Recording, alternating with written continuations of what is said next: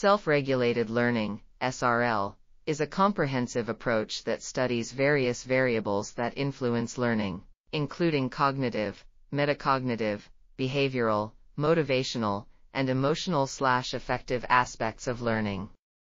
6 models of SRL are analyzed and compared in this paper: Zimmerman, Bocarts, Wynn and Hadwin, Pintrich, F. Clydes, and Hadwin, Jarvella, and Miller. Each model is explored in detail, including history and development, description, empirical support, and instruments constructed based on the model.